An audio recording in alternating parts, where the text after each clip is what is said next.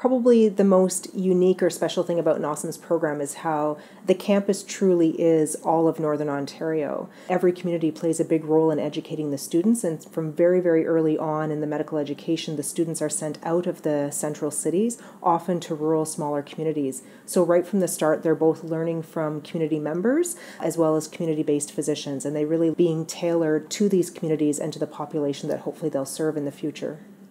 In northern and rural communities, the vast majority of medical services by physicians is offered by generalist family doctors, and accessing specialists is quite challenging, and most of our patients would have to travel long distances for that. So we've really learned that we can tap in to our local interprofessional colleagues to help provide that quality of care for patients. For an example that I can give you, I had a patient very recently who unfortunately developed a foot drop, and he did actually go to the city and he saw a neurologist and a neurosurgeon, and I had organized investigations, and none of us could really figure out why it had happened. But what this meant for him is he couldn't walk very well, and this was a patient who used to walk like 5 kilometers a day. Fortunately, we have an amazing occupational therapist in our healthcare team here in New Liskeard, and I had my patient see the occupational therapist mostly to see if I could get a walker for him. He came back to me and said, well, I can get a walker, but actually I can, even better that, I can get a splint that will fix his foot drop. That was something that I wasn't even aware of, and perhaps an orthopedic surgeon would have been aware of that, but that's not who my patient had seen when he had gone to the city.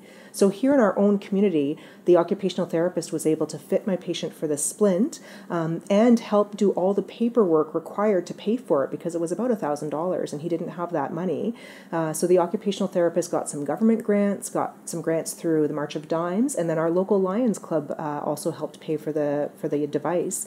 And now my patient's out walking again, and he's smiling again, and is going to be able to address the other health factors like his weight and blood pressure by being able to get out and walk.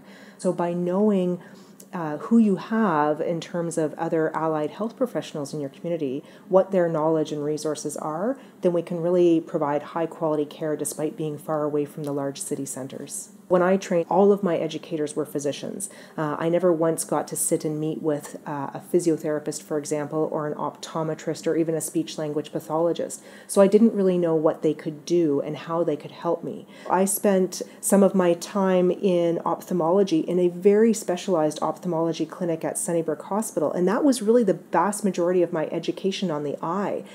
It's not very common that I ever see the conditions that we were taught about there. The things that I see as an everyday physician, I see red eyes, I see sore eyes, I see conjunctivitis and keratitis, and that's all more in the purvey of optometry. It probably would have been far better for me to have learned from those people, and also I'd have very similar equipment to what the optometrists have. I don't have the fancy ophthalmology clinic in my office. I have a fundoscope, and in the emergency department I have a slit lamp. This is very similar to what the optometrists have. It took me a long time to feel really comfortable with that equipment and to learn how to use it well, because I didn't get that experience in my undergraduate education.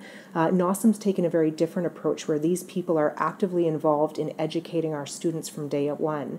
And when they come to the communities like us in third year, they spend a number of sessions over the course of 8 months working with different healthcare professionals that we have in the community who are not physicians. So the benefit is that they get to see the role that these other allied health professionals play, learn what types of skills they have, and I actually think it makes them better at doing different parts of their job in the future, because a lot of these professionals are highly trained. For example, a physiotherapist is going to be much better at assessing musculoskeletal problems than I'm going to be after my 4 years of undergrad and 2 years of residency.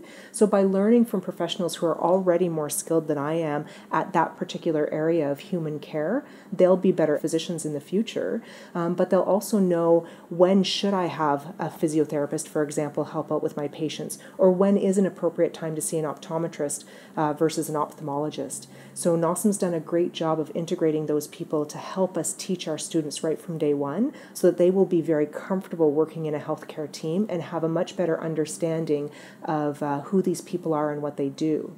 I find it's actually benefited me as a physician who teaches the students, because then often they'll come back to the office and they'll say, well, did you know that the speech-language pathologist can do that for you? I see that you have this problem here. Have you ever considered having the patient see a physiotherapist? They can help with that. So it's been a great secondary education for me as well by having the students spend time with the allied health professionals.